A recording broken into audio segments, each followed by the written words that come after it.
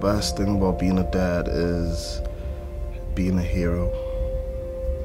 It's a challenge to take, but you are their hero, and there's no one, no Spider-Man, no Iron Man that can surpass you, and you get that good feeling that you're that hero. I guess just being there for him.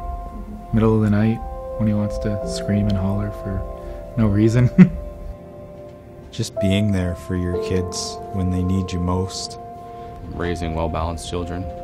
Patience is just learning to kind of work on the things that you lacked before becoming a father. So patience, having some understanding. Being dad is just being to smile as much as possible, I think. Being there for your kids, doing fun stuff with them, doing things that you remember doing fun. It's a big responsibility. It's a lot of fun. It is a commitment that I have made with my wife, and it's a great opportunity to grow as a person too. Being a dad would mean, caring for someone unconditionally, caring for them with everything I have, and